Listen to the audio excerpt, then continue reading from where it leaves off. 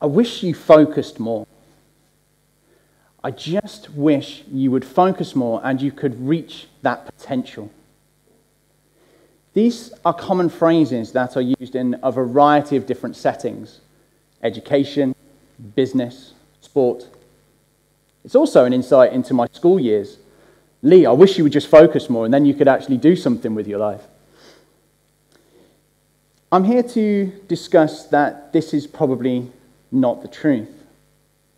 I'm here to discuss the fact that it's not necessarily we need more focus. We need to know what to focus on. Because seeing is not always seeing. Now let's do a little activity. I'd like you to close your eyes, please. What do you see? Now I realize I've just asked you to close your eyes, but in your mind, what do you see? To your left, 5 yards to your right, in front of you, behind you. Are you surprised by some of the details that you know and don't know about your surroundings? Have you made anything up? Now open your eyes and see if you are correct. Now this simple little activity gives us a lot of information about how you use your eyes and how you pick up information in the situation that you are in. It tells us about your ability to filter. It tells us about your use of memory. It also tells us about your ability to pay attention and your search strategies. All key components in decision-making in dynamic environments. Now, before I move forward, I need to highlight where I'm coming from a decision-making perspective. It's the most important cognitive process that we go through. It entails a selection from different things. It allows us to see the environment. It gives us the opportunity to demonstrate our abilities. We try to make decisions to influence outcomes. We try to use our decisions to influence the situations that we are in. We can use them to demonstrate our development. How do we make decisions, though? This is something we're going to discuss. Some decisions are made reflectively and over time. Think about what you've done today. What you had for breakfast, for example. Or the clothes that you wore today. Or where you sat in the auditorium today. Some are made instinctively or quickly. And these are typically decisions that are made in short spaces of time, under pressure. And these are the ones that I'm going to be focusing on. So, for example, one of my friends, he went to a safari park, one of those drive-through ones with his family, his wife and 2 children. And this happened. He openly says that he had a variety of different decisions that was going through his head, but ultimately, what he decided to do was very, very calmly push the camel's head out of the car.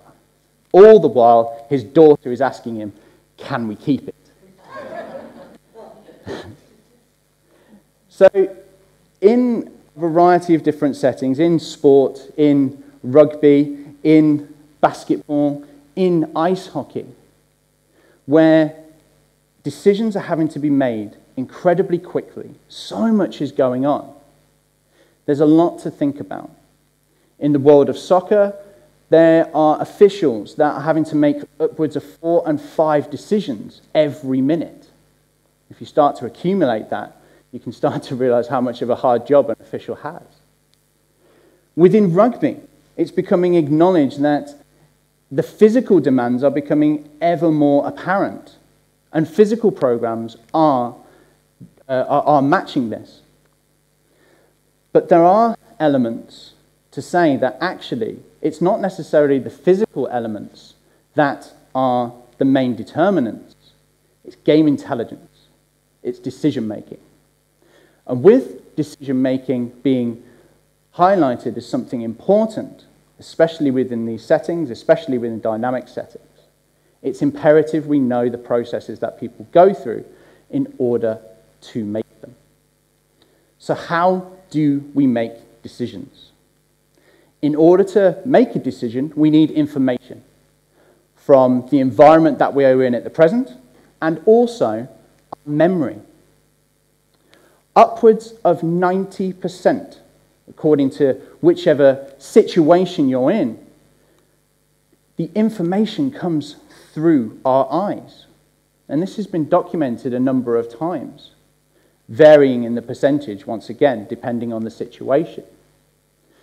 So it's quite surprising when you start to ask athletes, coaches, people in dynamic situations, how much focus do you place on the eyes when trying to improve decision-making? Not many of them say that they do.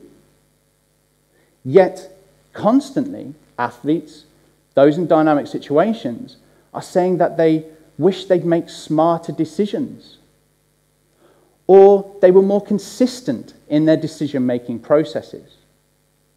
How can you be more consistent and make smarter decisions if you're missing a vital part of the puzzle, which is the eyes? So this is something we're going to explore. So these are eye trackers, okay? So these are something that they're not just glasses, they're not just something that are randomly wearing for good health.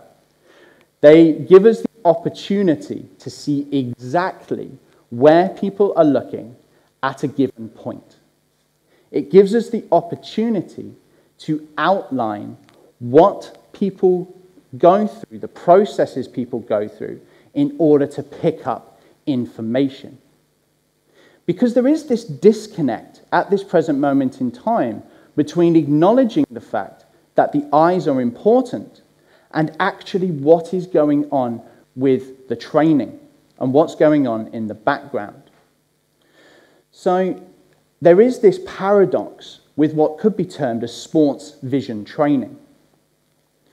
We need to acknowledge the fact that eyesight and vision are distinctly different, despite the fact that they are used sometimes quite interchangeably. There is something that needs to be taken into account, that eyesight is actually the clarity in which things are seen. We all have eye tests, or at least we should go for them for once a year. But this is something that we have experience with. We look at a chart, we look at a bunch of letters and see how far down that chart we can get to. We come out with a score, 2020, wicked, happy days, and we think everything is fine with regards to our eyesight. And we don't need to do anything more. But actually, 2020 is just an average score. And it only tells us half the story, because eyesight is just the clarity. The vision is what we see. Okay? The vision is our interpretation of what we see. Now you can see from the video now, there's a little cursor moving around, so don't be worried that you're now seeing yourself on the screen. But this is exactly what I'm looking at a given point. It assesses our gaze behavior or search patterns, whichever way you want to phrase it. It tells us what people are looking at, in what order, how long for, and it gives us vital information in certain situations. Now you can see I'm just wearing these glasses quite happily now and walking around. I could go and play a rugby game if I wanted to, as long as they're strapped in and I was allowed to, because they do cost. But there is something to consider with this. They've been on a journey. They haven't always been this mobile. The first system actually made contact with the eyeball itself, and the eyeball was moving around, and the piece of equipment then moved with the eyeball. That was 100 years ago, thankfully, so I can imagine that would have been very, very uncomfortable. My first experience with eye tracking technology was that you had to wear the eye tracker. It really, really closed off your periphery vision. You then had to connect that to a laptop. You then had to put that into a backpack, which then you had to wear. So then you were running around looking a little bit like a Ghostbuster. So this is something that the technology has now developed. It's got to the point where we're able to use it in quite a lot of applied settings. Originally, a lot of the research had been done in labs. It had been done in settings that use screens, for example. Now, it gave us some valuable information. It gave us some real good insights into what people look at in certain situations. But this is something that we can now go further. We can develop even more. It can tell us exactly what a cricketer is looking at when facing a ball, because we can wear it at that given point. We can look at what a firefighter is going through when they're going into an emergency situation. Surgeons, what do they look at certain points? A soldier clearing a room, what do they look at? Because there is some common practices where cameras are placed on helmets, and that tells us the direction in which people are looking, which gives us some interesting information. But because there's a lot of space in front of us, we don't know exactly what they're looking at. So we can see the process that people are going through. Now, as you can see, we can do it live. So this has a range of about 60 meters, so we can quite happily put it on a halfway line of a rugby pitch, and they can go off and do their thing. And we can give live coaching as it goes through. Give them focus points. Change their focus at certain points. But we can also have retrospective discussions and reflections with our athletes, with people in dynamic situations. Because the eye tracker, it tells us what people are looking at. It doesn't tell us the why. So that is the important question. Why are you looking at certain things? Because there are quite generic coaching points at points where people say, focus on the ball. The ball is the most important thing. Only focus on the ball. Where actually, for some people, that may not be the case. Focus on the belly button. The belly button is what's going to tell you when the person's going to change direction. I'm no expert in anatomy and physiology, but pretty sure the belly button's not going to determine changing of direction. So why tell someone to focus on it? There is also this concept of you need to scan your area more to know your environment, which in itself is a decent coaching point. However, it's not very specific, because what that has led to is a lot of people just randomly shaking their head like so, and all that does is make them dizzy, give them headaches, but they think that they are scanning their areas. And in this as well, it's really important to note that when you move your eyes, you're not actually taking in information. You only take in information when you stop and pause and look at what you are paying attention to. Even if that's for 0.1, 0.2 of a second, even quicker than that. It's not during movement that you take in information. Now, you don't need an eye tracker to tell you that, and that can just be a simple coaching point for this. Okay? But with this, it's really important that we take into consideration, in order to make decisions, we need information. More importantly, we need the right information. We need to be able to filter into relevant and irrelevant, and we need to know what to focus on from an individual perspective, because not everyone is the same.